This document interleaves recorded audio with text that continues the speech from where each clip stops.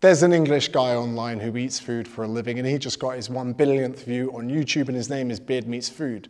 Now the crazy thing with this is, he's in pretty good shape. And if you don't know who this guy is, this is what he does. This is really spicy. Look at the size of those cheese curds.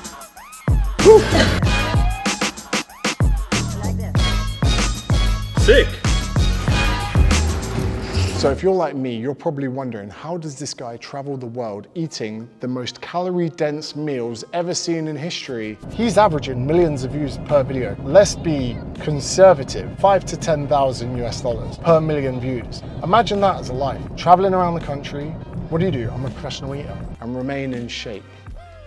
Guy's shredded. What is his secret? But just before we get into the secrets that Adam utilizes to stay in shape whilst being a professional eater, someone commented something on my channel the other day saying that you need to control insulin, not your calories, which is completely against everything that I believe in. And he said you couldn't lose fat if you were eating McDonald's 3 times a day. There's a common misconception that you can't lose weight unless you eat healthy foods. And although I want people to eat healthy foods, we're gonna go to McDonald's. I'm gonna show you what a day's worth of calories for me would look like in a deficit. Now, some people refute this, but you had that famous professor that lost weight eating Twinkies. We've had Jordan Syatt recently on YouTube lose fat while spiking his insulin every day.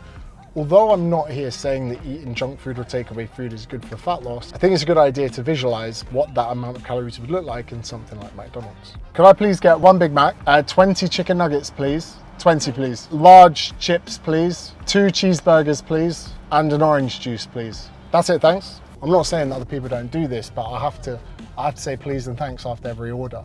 Similarly to when I use ChatGPT, I say please and thanks on there too, because you best be polite to them robots, because when they come after us and start taking our job, I have a feeling that AI is going to remember everyone that used please and thank you in their prompts and everyone that didn't.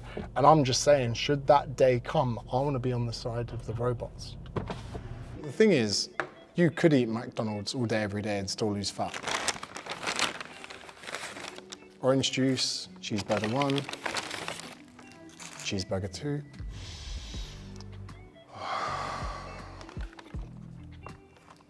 Large fries.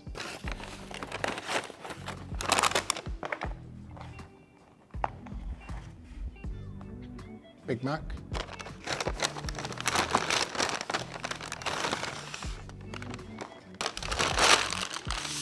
$20 chicken nuggets. Just shy of 2,500 calories. Well, it's not exactly fast food, is it? Oh, enjoy. Oi, oi, sabaloi. Cheers, thank you.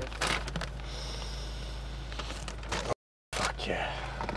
Now, the problem with consuming this for fat loss is, 1, I wouldn't feel that good. 2, I could smash this in 1 meal, pretty easy. I'd be a bit uncomfortable afterwards, but if I was to make 2,500 calories of meats, vegetables, fruits, suddenly the food volume would get to the point that it'd be incredibly difficult to finish in 1 meal, maybe even 2 meals. And also it's important to realize there's not a huge deal of nutrition in here.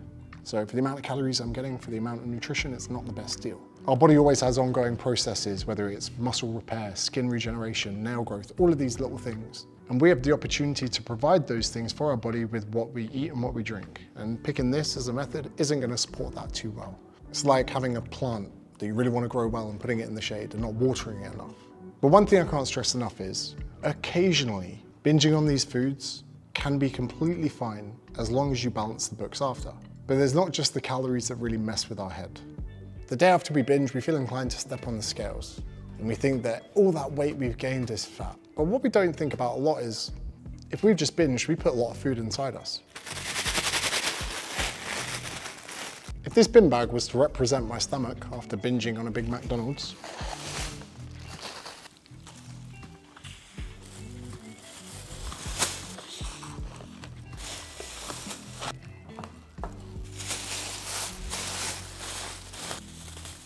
sometimes we can fail to realize the actual weight it is of what we've eaten.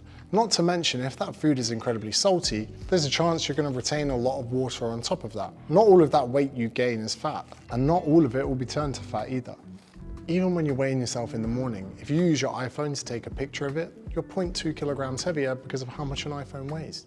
And although this weighs quite a bit of weight, because it's McDonald's, that's only a day's worth of calories. Never mind quality of food. As far as food volume, that just isn't going to be good to partner with when it comes to dieting for long periods of time.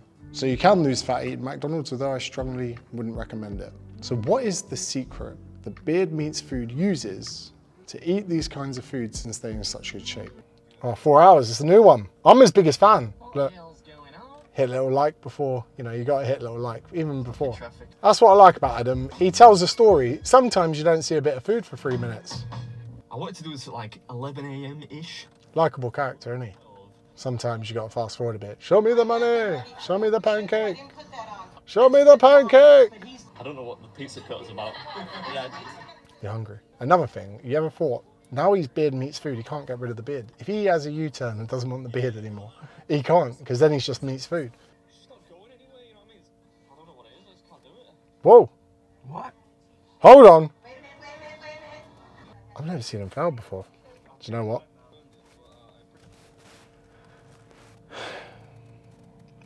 They say never meet your heroes. Ever heard that? He's done 500,000 views in 4.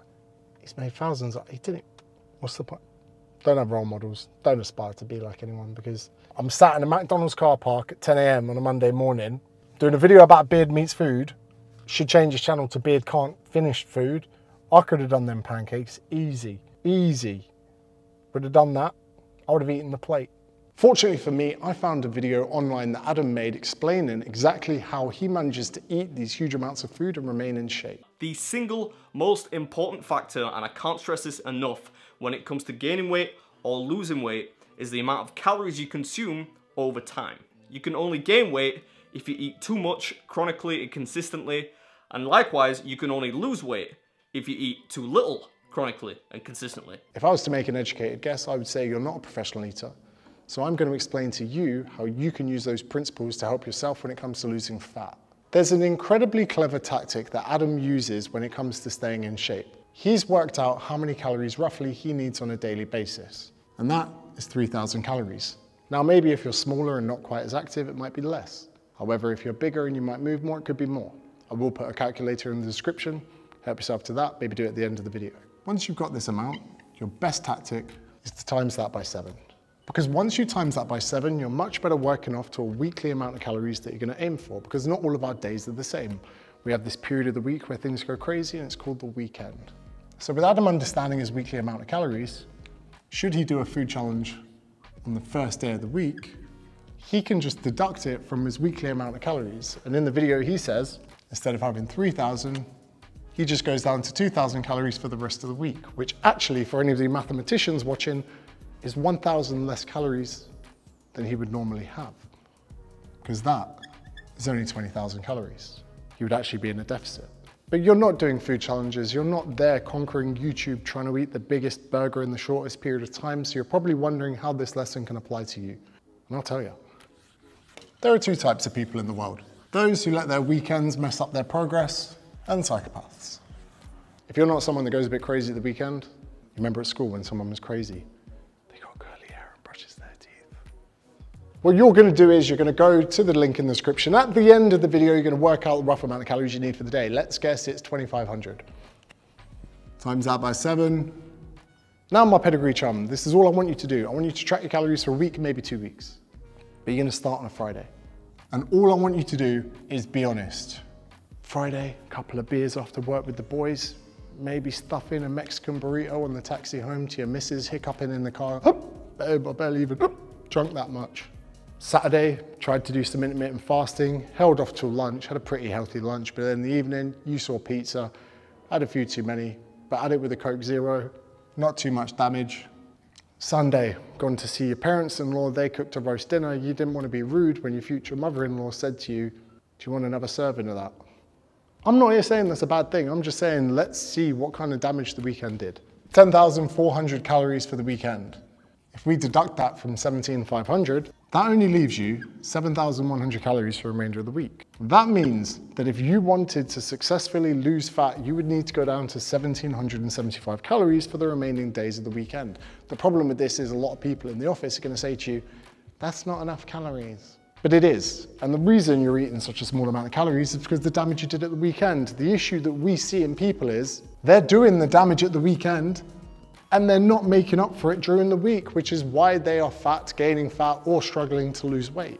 You can't have your cake and eat it and everything else, you podgy bastard, and get away with it throughout the week. You must balance the books like Adam does if you want to successfully lose fat.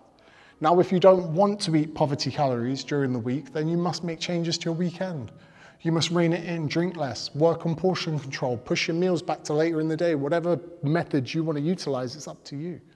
But although I look like a maths teacher, I'm here giving you the knowledge that the reason Adam is in such good shape for the profession he does is because he calculates and methodically moves around calories throughout the week to make it work for him. And you need to do the same too.